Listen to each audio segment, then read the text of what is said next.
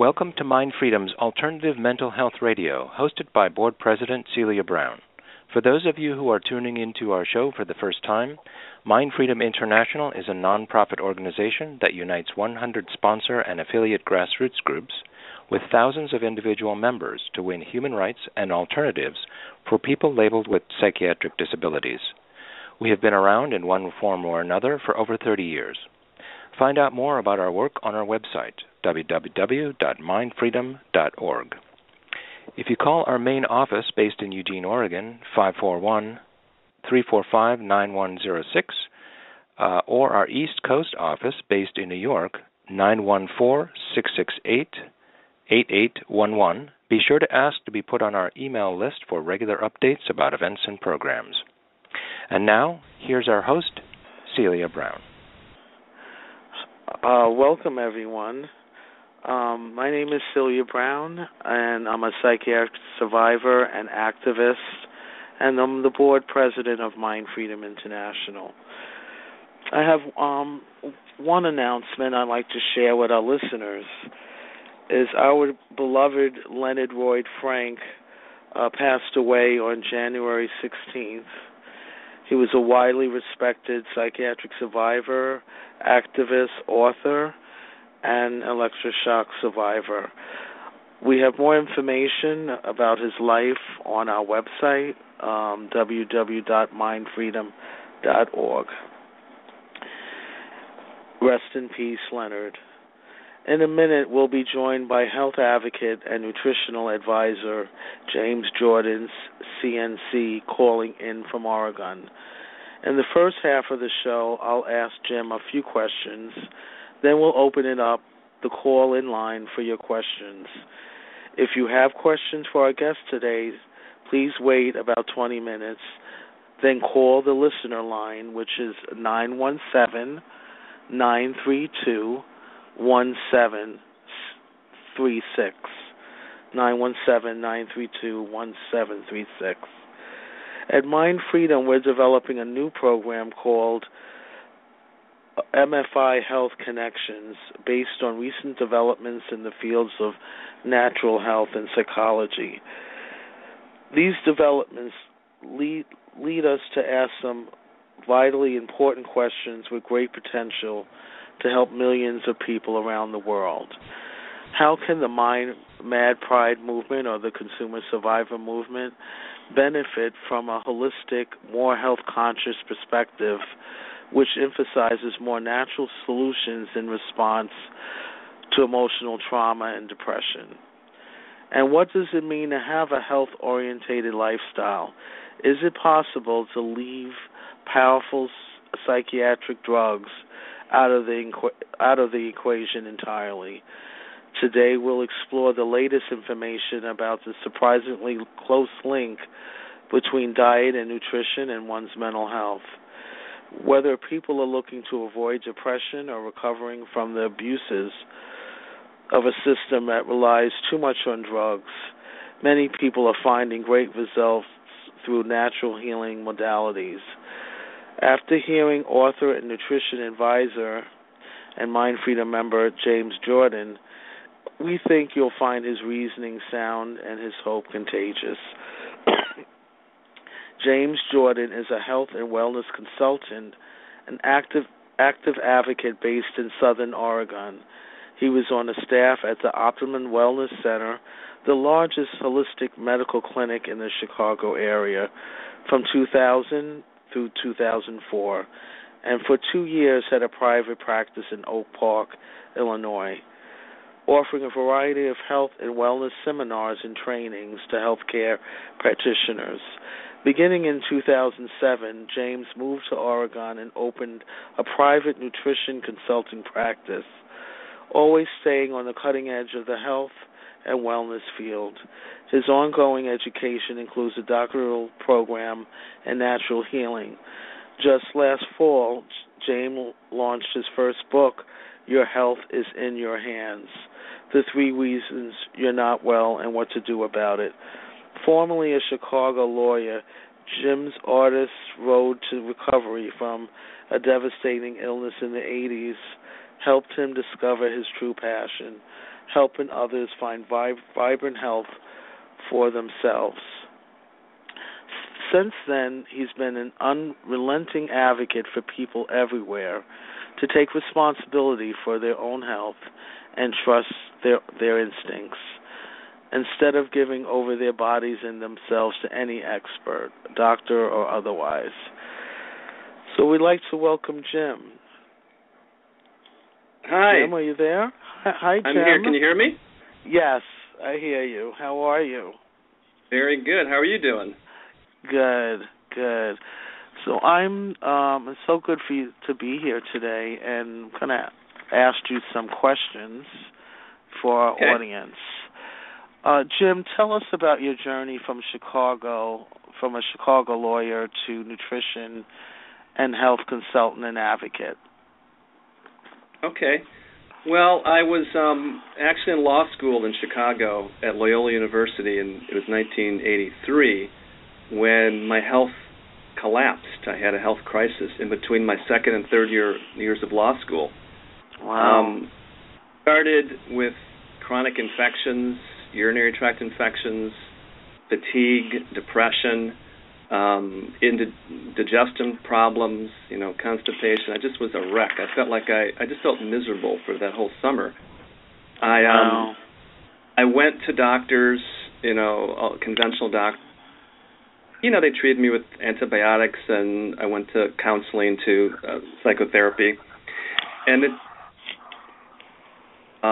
I started a journey where I started investigating alternative healing. It took me quite a while actually to get my health completely together. I had an up and down period for about 5 or 6 years, where I would periodically get some energy, and then I would collapse, and then I'd get some energy and collapse. And I was working as a lawyer. I did finish law school, practiced law for a while, passed the bar exam, but my health was never really good until I finally, through a lot, I document this more in my book, the first one of the chapters of my background.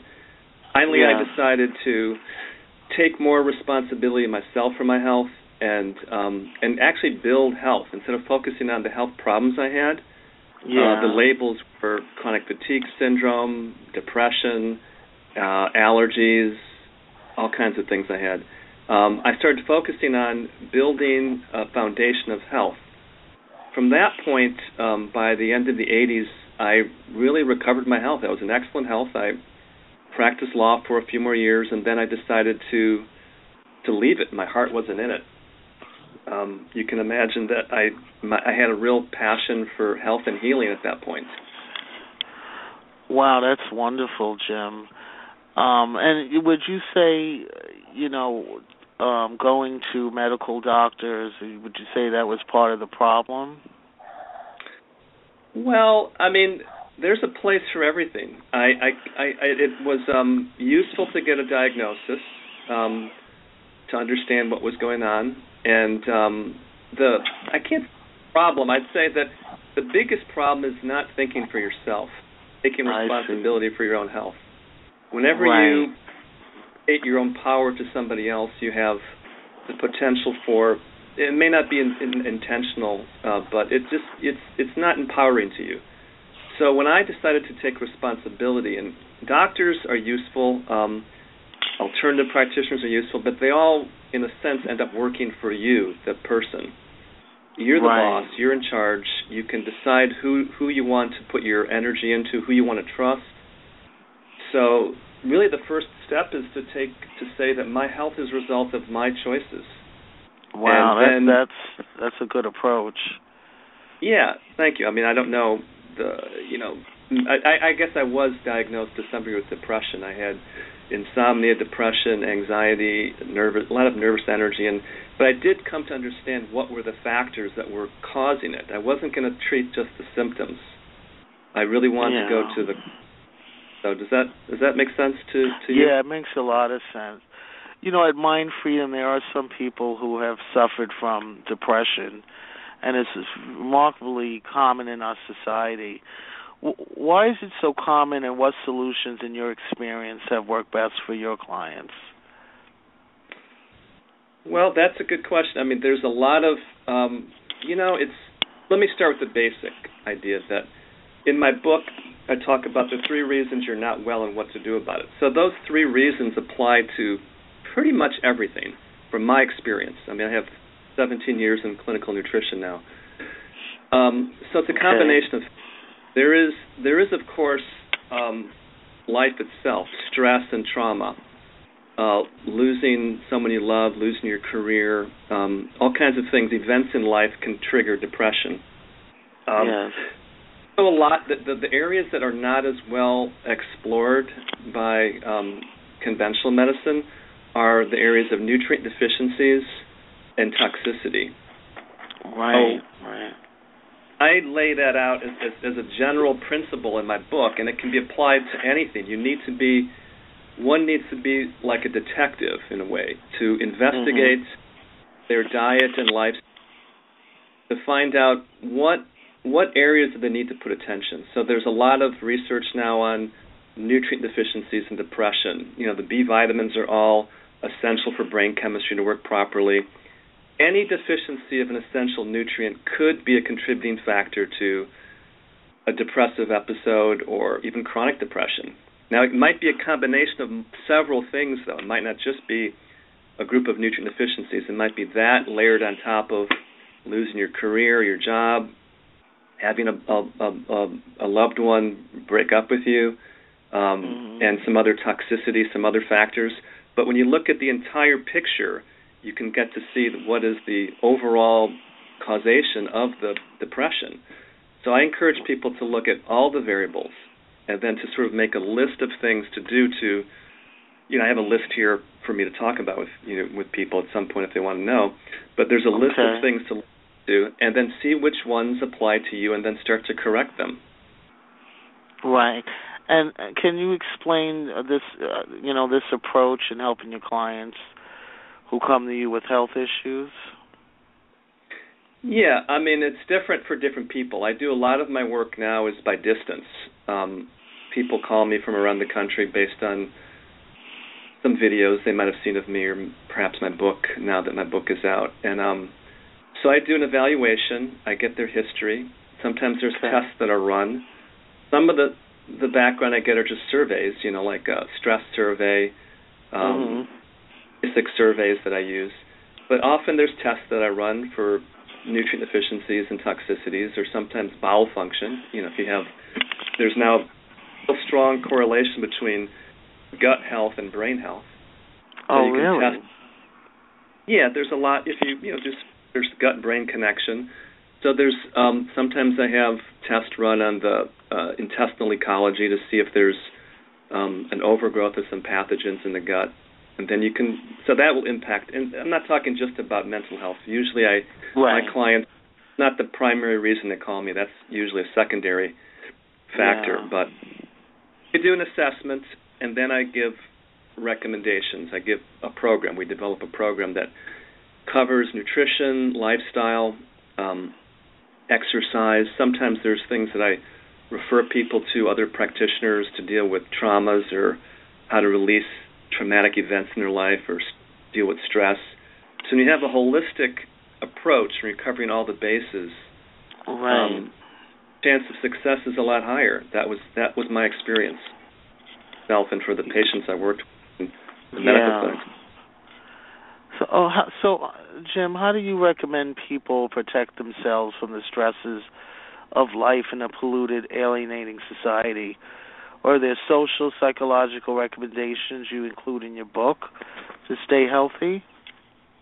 Yeah, there's a section on stress at the end. Now, this means a complete list, but I have a section called Adopting a Wellness Mindset.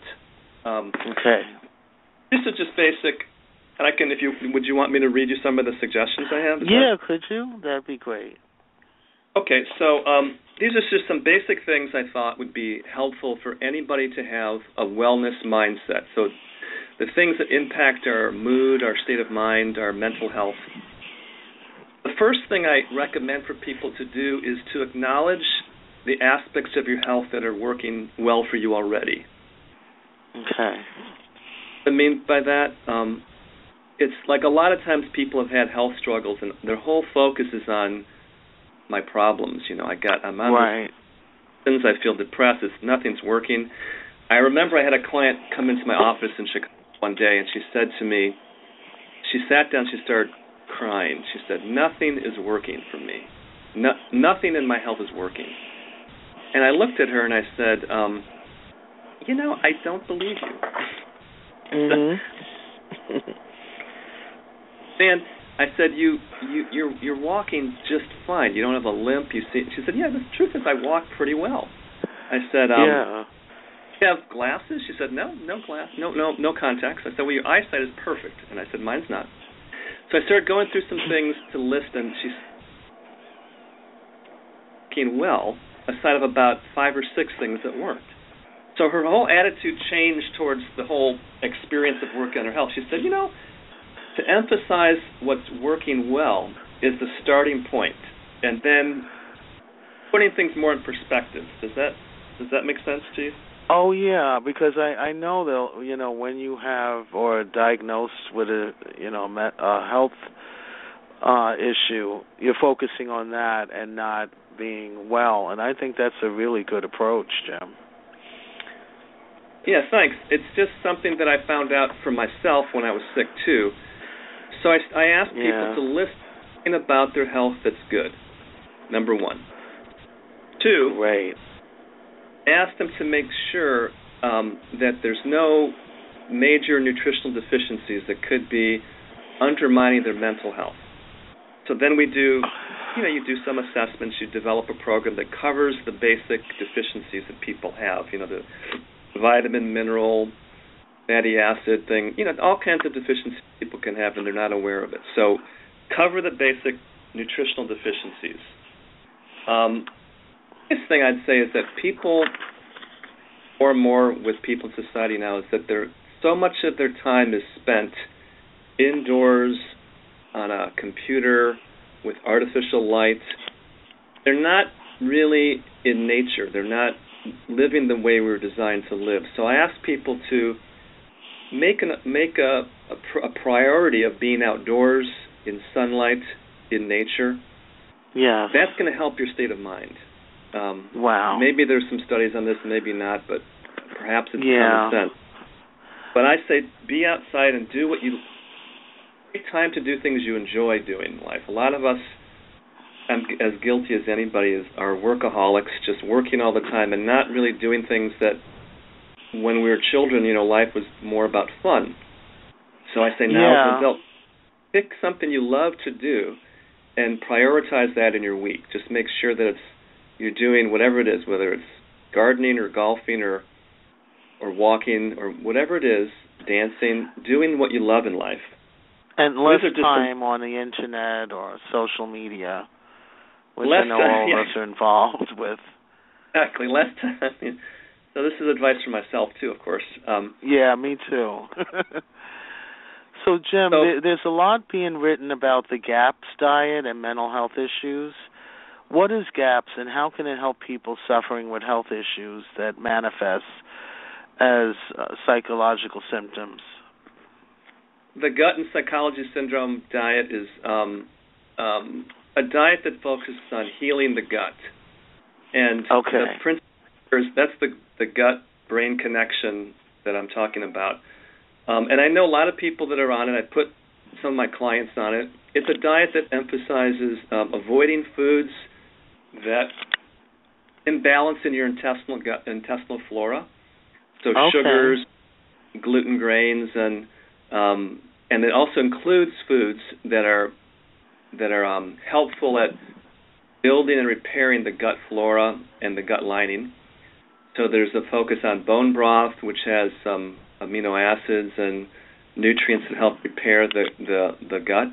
There's a principle called leaky gut, a phenomenon where the gut there's a damage to the gut lining, waste washes into the bloodstream, undigested proteins wash into the bloodstream and create havoc, inflammation in the body, all kinds of problems. So and how do you know if that's working, if the GAPS diet works? Is there a blood test, or how do you know How would a person know that that's working? There's tests you can run for that. There's tests that I did in a clinic that would verify that, and then ultimately there's the response of the person, and they're feeling better, and their moods are better, their energy is better, they have less inflammation and pain. So it's both subjective and objectively verified. Right. That sounds great. In your experience, Jim, how have pharmaceuticals played havoc with people's health, and how common has it been for your clients to ask for help and getting off of them? Well, when I worked in a medical clinic in Chicago, I worked with a doctor whose commitment was to helping patients get off medications. Wow. It's a personal decision for people to decide. So if a person decides to get off medication, they should talk to their doctors, obviously see what is the risk of that, and they should have a plan to do it in cooperation with the doctor's support. So I do have people that come to see me that they want to get off medication, so I make sure that they're in communication with the doctor that prescribed the medication or a doctor who is currently taking care of them. And the doctors are trained in how to ratchet down the medication, to drop the dosage down gradually, or to switch them to a milder medication. And then if you get the correct nutritional support, depending on what the medication is for, there's different nutritional formulas that will provide the nutrient precursors to reestablish healthy brain chemistry. If you do that in a doctor who knows how to recommend to drop the dosage down slowly and safely, then people can recover. People can get off medications. There was a patient in the clinic I worked in Chicago who was on 5 psychiatric drugs, mood balancing drugs, and very complicated, very difficult to get off that. But it took her about 2.5 years working with the doctor I worked with, myself, and some other people in the clinic to completely be free of all the medications. It was a very difficult case, but it was successful. So if she could get off all those medications, I knew that other people could too, if they want to, and if it's safe for them. This is something that's very clear. It has to be between the doctor and the patient. There are people that are on medications that I've found that I really, no matter how much they wanted to, it was very difficult to get them off. And there's others that could get off. Yeah. So it's very individual. Well, we have MindFreedom members who've worked with some doctors who still believe they need to take psychiatric drugs, even though they have all these side effects. And so we have sort of like a movement now of people who are working together to come off of psychiatric drugs with some advice. But, in the mental health system, the form of treatment is psychiatric drugs. And, if you're not doing well on them, it's revolutionary to get off of them and to work, together with other like-minded people to get, to change your life. And I understand that you should do it with a doctor, and I agree with it. But I think sometimes it's hard to find a doctor that can help you get off of psych drugs. And I'm wondering if the clinic you're talking about, would that be helpful for some MindFreedom members? Yeah, it would be. I mean, and there are doctors that help. That there's, if you look around, you can find them. And also, there's sometimes the doctor may not be the primary designer of the program to get you off the medication, but they can sort of monitor the reduction in the dosage. So clients that I see, I'm the one who's giving them the nutritional advice, but they're in communication with their doctor. Their doctor's approved of it. I mean, because drugs are very powerful, and there's dangers to get off of them too fast. But if there's communication with the doctor, or if you find a doctor who's willing to help you, there's doctors that will be they may be communication with their doctor. Their doctor's approved of it. I mean, because drugs are very. There was a little. Hello. Can you hear me? Yeah, now I hear you. You were sort of fading before. Okay, so it's basically it's ultimately the patient's choice, really. The patient decides what they want to do. The person decides. I don't want to call it the patient. The person decides what, and then it's their responsibility to find the people to support them to do that. If their doctor is just not interested in getting them off drugs, then find a doctor who is, if that's what you want. And then find somebody who can guide you through that process, somebody trained properly or somebody who understands this. You basically have to reestablish a foundation of health. You have to establish a foundation, a lifestyle foundation, a dietary foundation of health, an emotional foundation of health, all the variables. And then from that foundation, the changes can be made, gradual changes can be made to get people off of medications if they, not all cases are successful, but many are, if they have the proper support. So that's the IRC. What's that? Check it and see if you see me. Hello? Yeah, I can hear you. Okay. Jim, I want to also mention, which was done from the Icarus Project, called the harm reduction of coming off of psychiatric drugs. You can download it on their website. And it's been very, very helpful to people. I just wanted to bring that up to our listeners. Oh, great! That's great. Yeah, it can be a tricky situation. The longer a person's medications are on, the more complicated it is. In some cases, like it was not hard at all because there was one medication. The doctor was very supportive. The client was very willing, and it was not that difficult to do. So there's a full range of possibilities of people. But the first thing, though, is it is possible. It is possible, number one. Right. And in my view, mental health is part of overall health. It's not something that's separate from health. Right, I totally agree. And I think a long time that's how we've seen, that's how the system's seen health. Health is over here, and then you go to mental health over there. But how do you disconnect the body, the mind, body, and spirit? It's Yeah, it's all connected, and I was reading a great article on the health benefits of exercise. And exercise is something that we've all people know it's good for their muscles and for their heart.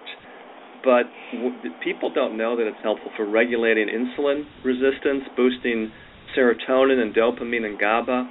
I mean, it's really helpful for brain health. So part of any plan that I have includes an eating plan, an exercise to the level that you're capable of exercising, lifestyle adjustments, being outdoors, less time at the computer, more time in nature, lots of other. So, Jim, I have another question. What role does allergies or food intolerances play in health issues that may manifest as psychological symptoms? Well, it depends on the severity of the allergy. Allergies can be mild reactions, like a little, mucus formation or indigestion. But allergies also can create inflammation in the body, reduce oxygen, supply to the brain. They could create a toxic condition in the body. So I can't say it's the only factor, but allergies would be a factor in any aspect of health. But it's usually a combination of multiple things. So allergies I had a lot of allergies when I was in my 6-year health challenge. Yeah. It cleared up when I healed my gut.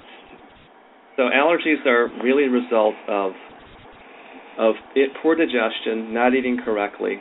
There's some allergies, and others are a result of poor digestion. Then the body responds to the proteins, undigested proteins, with an allergy response. So. Okay. And our last question, then we're going to go to callers. What role does pollution, heavy metals, pesticides, air pollution, etc., play in health issues that manifest as psychological symptoms? Well, it's another part of the whole causation.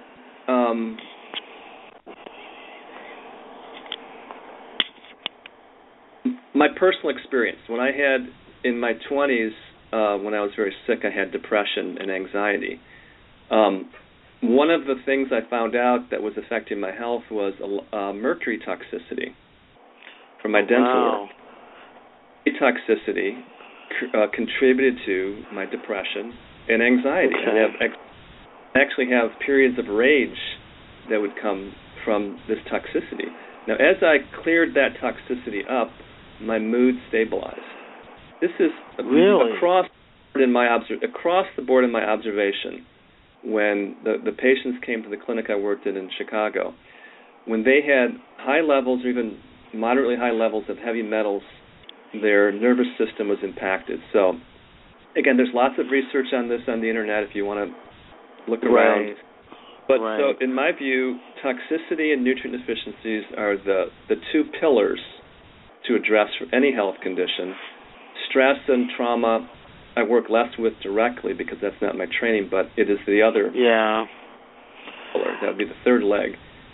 And so I think to be conscious of how toxicity, whether it's from the environment or from your diet or wherever it's coming from, is impacting your health is crucial to establish good health. And I just one more question I have.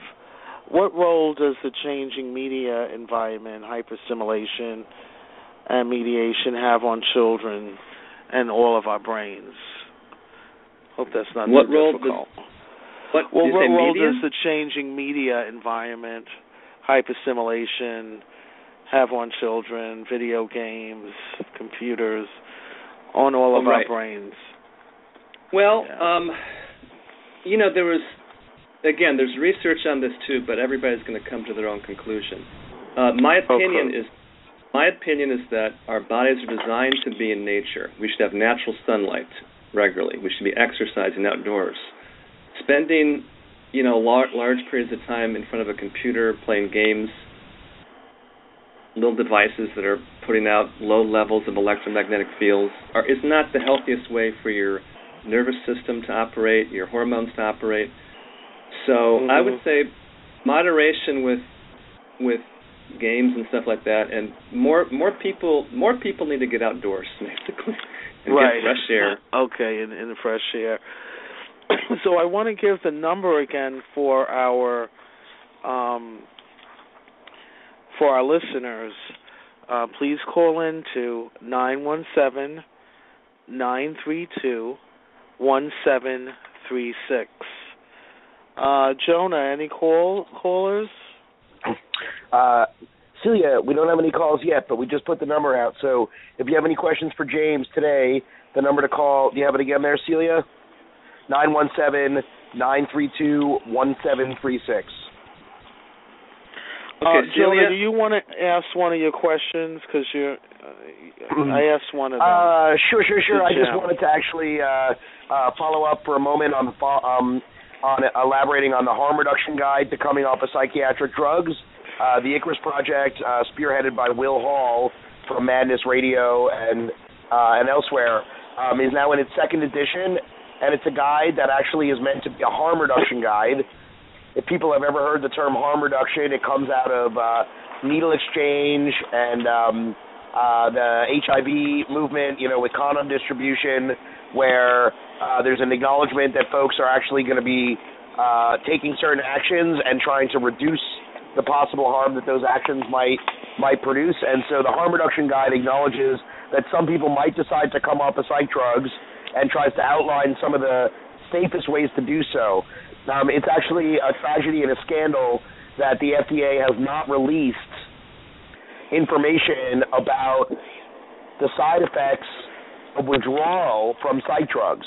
Okay, the British FDA has put this out publicly, but when you come off of psych drugs too quickly or too sharply, the symptoms produced and the disequilibrium produced by coming off of those drugs too quickly can often look like psychosis. And the next thing you know, you're coming off an antidepressant and you're diagnosed with bipolar, and the cycle continues. So the harm reduction guide is available free for download. You can find it on the Icarus Project site, icarusproject.net, and you can also order a hard copy from Amazon if you just search for Harm Reduction Guide to Coming Off of Psychiatric Drugs.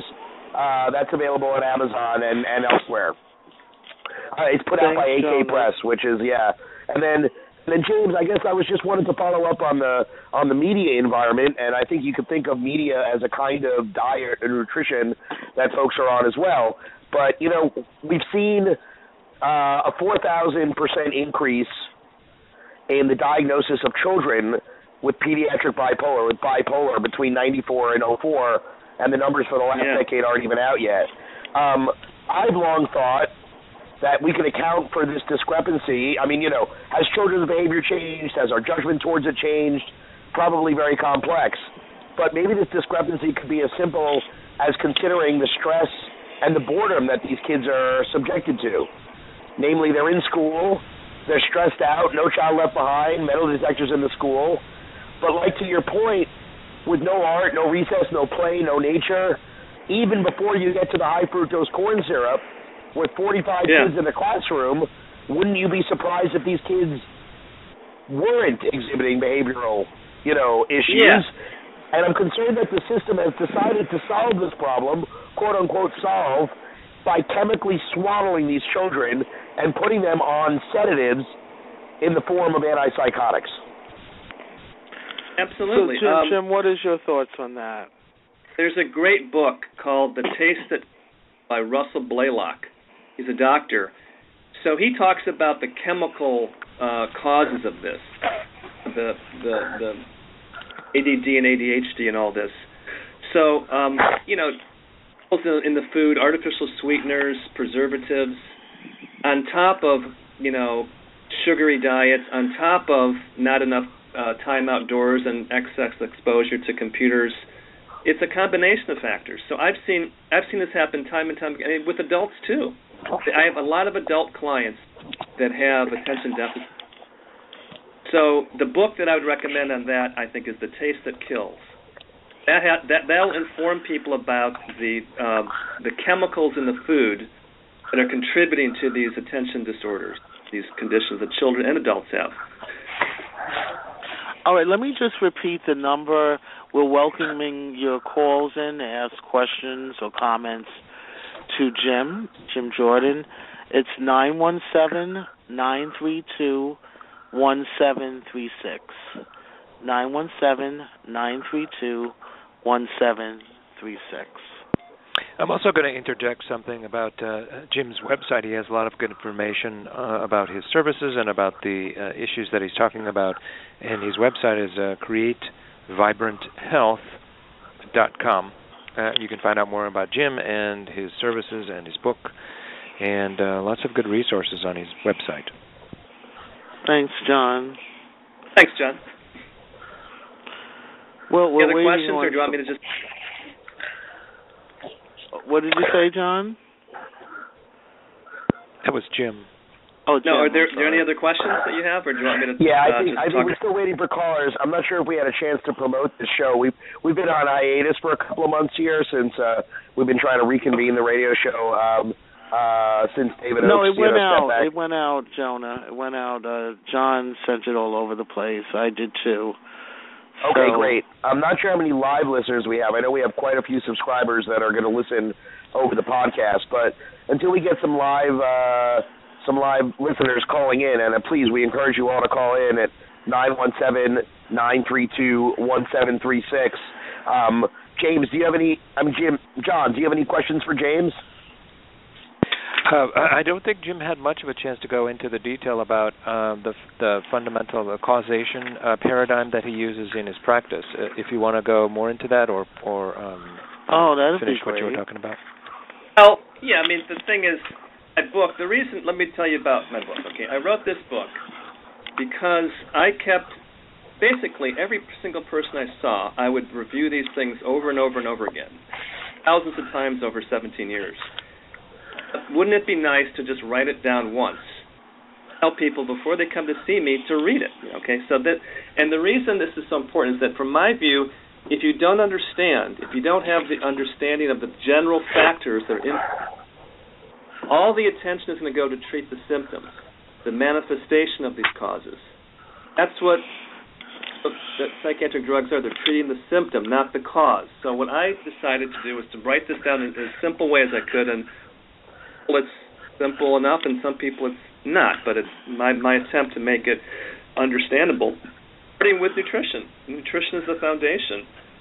So the first chapter that's content-driven wise, other than my background, is about nutrient deficiencies, laying out the foundation of what percentage of people are deficient in key nutrients. Now, key nutrients, even any B vitamin deficiency could lead a or a mood disorder.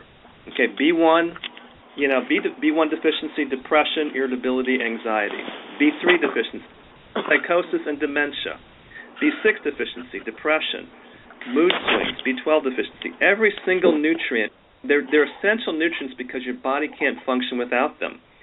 So what I tell people is that a lot of people have nutrient deficiencies and they're not aware of it. Clinical, they're masked over by caffeine or alcohol or medications. They're not addressed the cause of their health condition. So that's phase one, is learn how to eat correctly and learn how to deficiencies. Cover those deficiencies, and deficiencies can include even water. I mean, it's estimated that about 90% of the population is dehydrated to some degree. People don't drink water regularly. They drink coffee and tea and soda pop. They don't have enough water for actually the body to assimilate the nutrients and to flush out the toxins that are accumulated in their cells. And does this resonate at all here with you guys? Yeah, no, that sounds absolutely accurate to me. And people mistake, their headaches. I mean, dehydration for headache. I mean, you get a headache when you're dehydrated. You get tired, and then they drink more coffee, which is a diuretic. Exactly. And even their blood sugar imbalances or some hormone imbalances, they start to get depressed because of that, or they don't sleep well. Then they get tired and they have insomnia. Then they get a medication for the depression or the insomnia when all they needed actually was to balance their blood sugar, regulate their hormones properly with the right fats and the right ratio of proteins, fats, and carbohydrates, and then they wouldn't have that condition. So they're being treated with drugs before you're being treated with water and food. So as simple as actually knowing how to eat and drink water, and eat properly, digest your food properly, make sure your food has all the nutrients it has in it, or that you get those nutrients in through supplements. That's the beginning of health. That's when I really realized how nutrient deficient we all are. In my health crisis in my 20s, that's when the light bulb went off and said, I can solve my health problems with correct nutrition. And so that's the foundation. This is the beginning of health, and for a lot of people, they don't want to think about food because they're so attached to eating the way they want to eat, or eating the way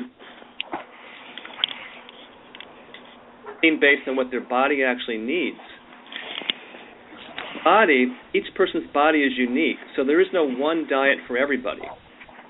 There's a system of nutrition assessment that the clinic I worked in used called metabolic typing, which was helpful to identify which diet, which food eating plan was best for each person. So again, the correct plan for yourself, beginning of health.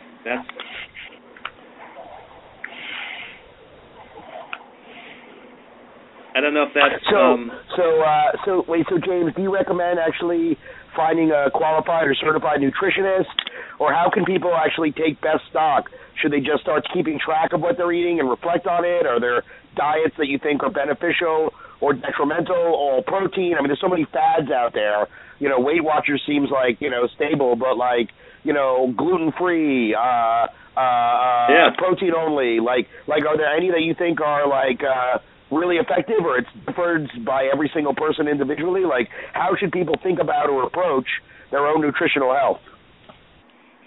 That's a very good question. There is a lot of... I like that. So here's the thing. It depends on what level of health... How motivated are you to have optimal health? If you're highly motivated, you'll study. of my study was to talk to people that were smarter than I was, that had better results than I did when I was in my 20s.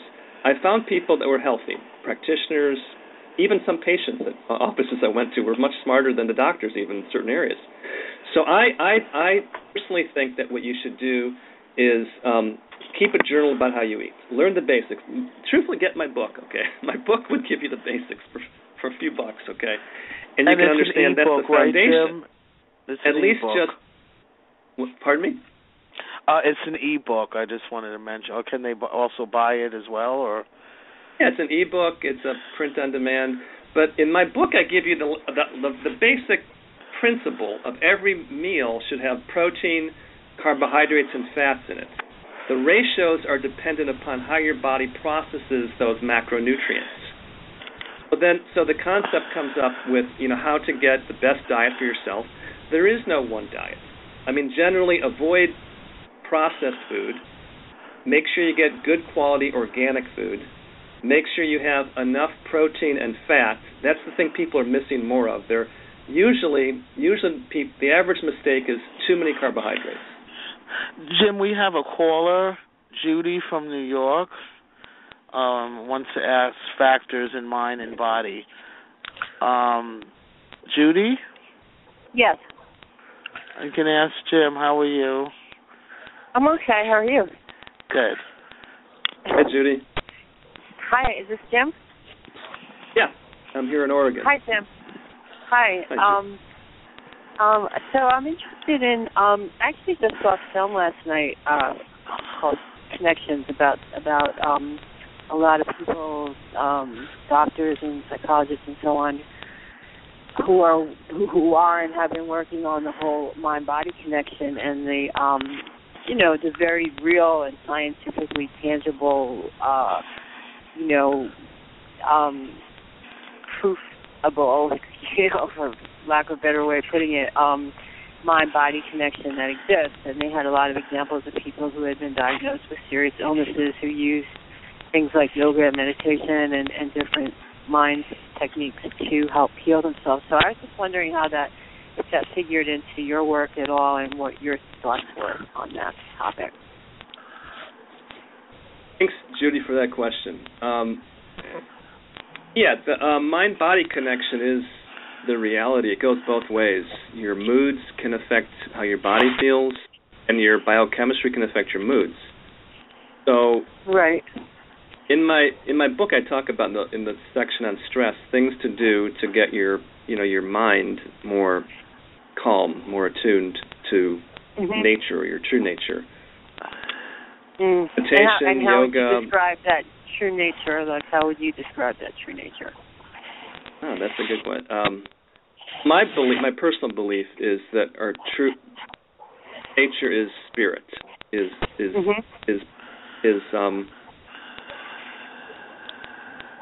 prior to the physical body. So our true nature, I would say, is a lot more relaxed than our mental nature in general. Okay, so meditate, you get relaxed. It's because your mind sort of falls away, your obsessive thinking falls away. And my experience of my true nature when I've had meditations or spiritual experiences, I'm very relaxed, very clear-headed, and I have insights into things I normally don't have insights into. Helps facilitate that. If it's being in nature, if it's meditation or prayer, anything that facilitates that is... Your question? I'm sorry? Does that answer your question, or?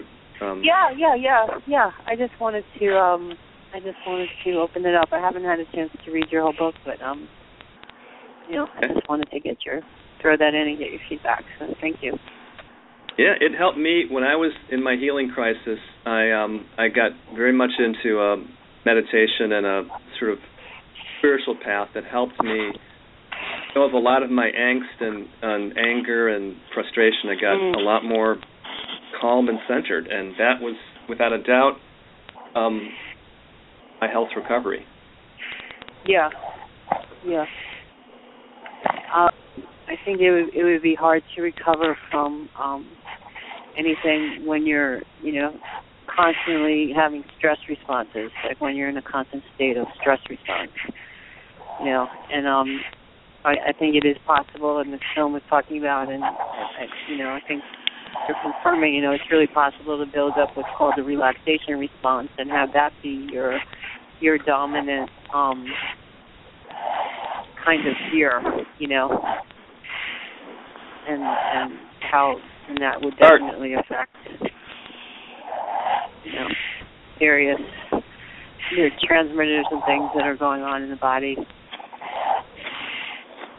Yeah, that's a great place to anybody who has a health issue or whether it's a diagnosed mental health issue or not, is just to act level of that is more centered and peaceful and relaxed, and from there good decisions can be made about health. I mean, in fact, one of the best ways to go about your healing process is to trust your own innate intelligence by accessing that regularly, which can inform your choices.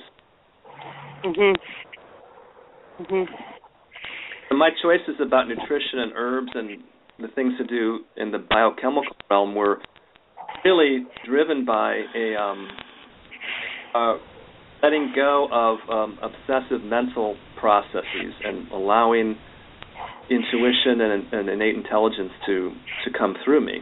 And then my choices were very good. I made very good choices were made, and my health improved rapidly. When I was stuck in my mind spinning around with anxiety and stress, I didn't make much progress for some years. Right. Yeah, well, it's good to hear, congratulations on your journey and your success and on being an example for people. Thanks, Judy, for calling in. Are you in the healthcare field, Judy, yourself, or? What? Are you in the healthcare field yourself? Actually, I am. I'm in the mental health care field, and have lived experience as well. So, I'm utilizing, I'm trying to harness a lot of the mind, body, and soul connection work, through yoga and meditation to help me and to help me help others, So, and what I see when I see people come in to where I work in like various states of distress, a lot of which is, it's caused by all kinds of factors, what's going on with their environments, what's going on with their homes, what's going on with traumas they have or are experiencing, all kinds of things that life is throwing at them that's like throwing them mentally, emotionally way off balance, And I wish that, and I hope that, the fields of like meditation and yoga and all the other kind of, my work can start to become a more instrumental part of, treatment response. I'm not a clinician, right? But I do like outreach and crisis work and stuff on kind of the front lines. And, and I'm hoping that kind of work becomes part of, instituted in the treatment response. You know what I'm saying?